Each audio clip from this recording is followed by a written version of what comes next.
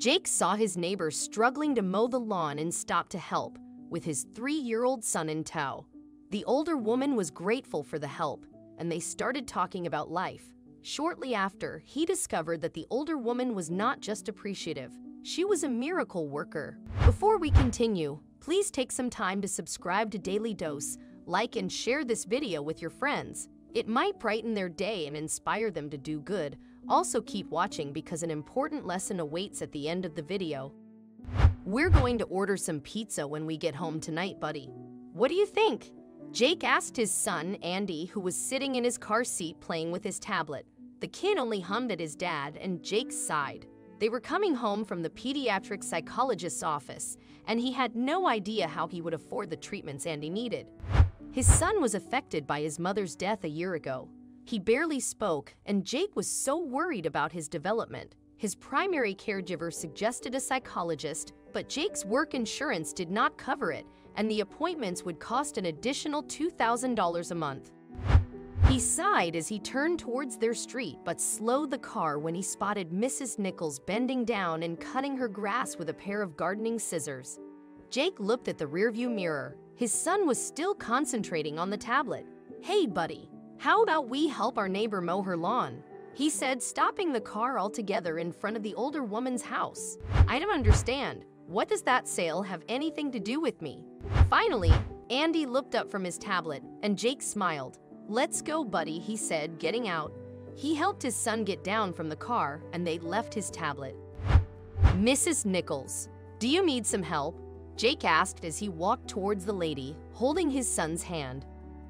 "Oh, Jake dear, are you sure? I just don't know how to work that darn lawnmower."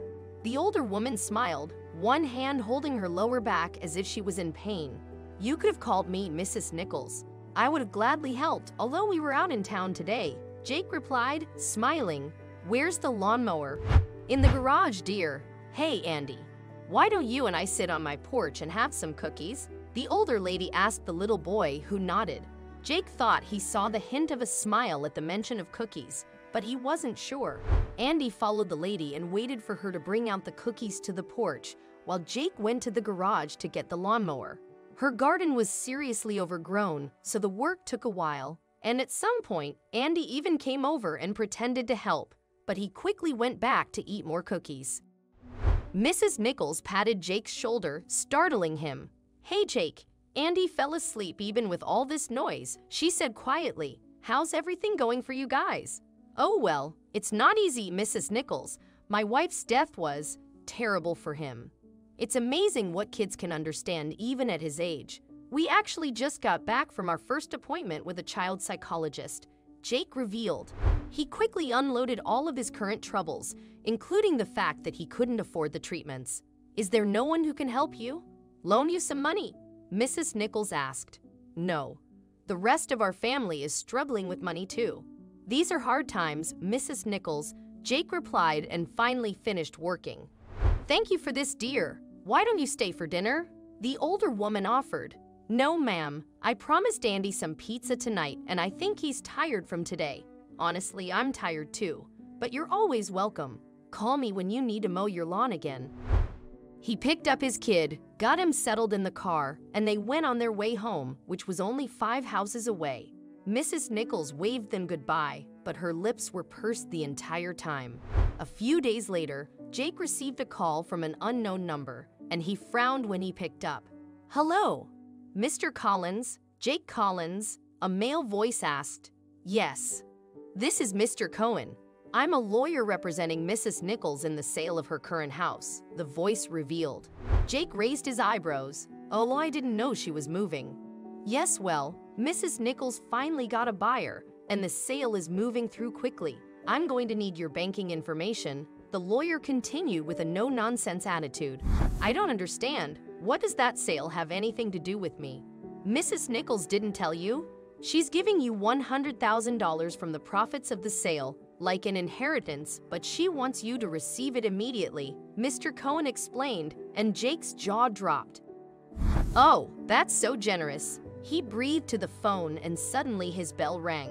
Mrs. Nichols was right outside with a wide smile. Jake signaled that he was on the phone. "Yes, it is. Anyway, Please send me the details as soon as possible, and we can proceed with the transfer. Thank you, the lawyer finished and hung up. Before Mrs. Nichols could say a word, Jake went right up to her and hugged her tightly, his eyes filled with tears. She patted his back for a long time. They talked for hours that day, and Jake thanked her profusely. He also promised to visit her where she went, and she laughed. The money went to Andy's treatment, and eventually the young boy started to improve. By the time he began preschool, he was talking again, laughing and playing with others.